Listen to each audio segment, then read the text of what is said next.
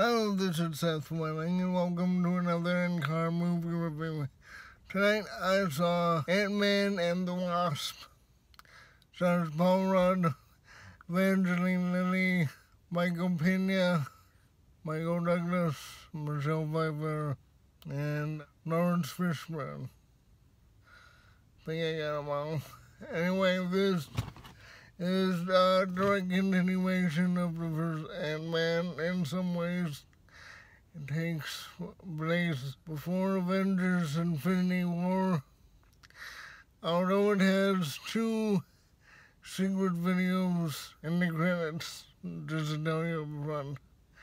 And what has happened was Paul Rudd's character, since God helped Captain America in The Winter Soldier, remember, he is now on house arrest. Because he's on house arrest, he gets very creative with his daughter, different games that they play and different stuff that they do within the house because he can't take her to the park. He's under watch of the FBI. He wears an ankle bracelet. And the FBI seems to come over whenever they want to.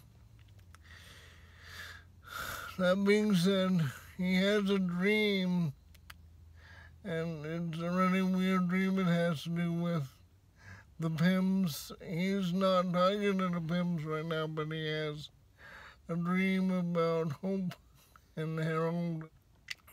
He just wants to find out what that's about, so he goes and searches them out, and it turns into a whole backstory involving, basically the Pims and mostly Hope. All the while, there's this gangster wanting to get his hands on the lab. You remember when he drank the lab down to the size of a suitcase? Yeah, that's in play.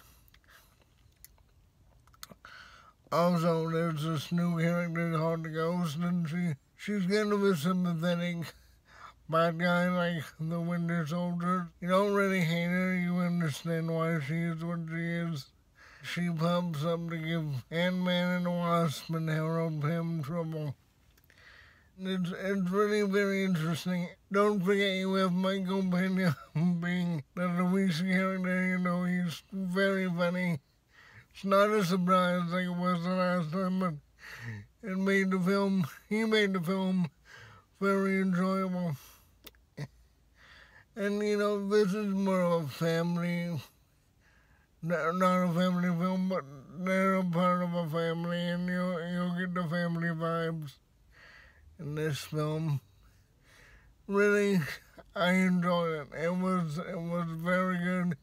It's rated about 7.9 on IMDb, 7.9 out of 10, and I think it's worth it.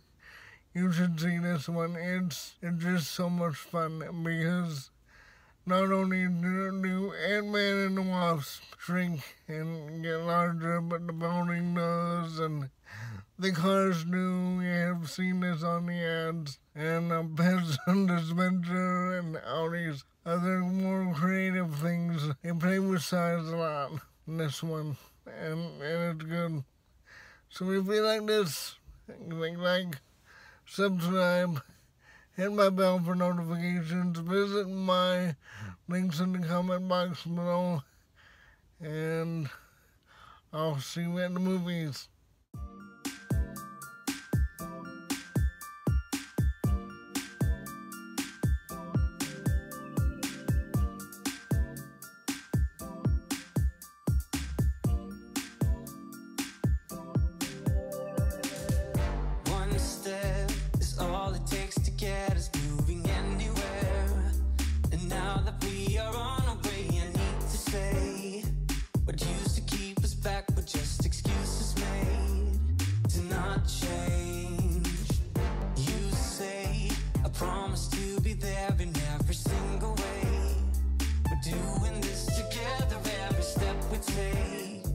Closer to each other, so much to discover.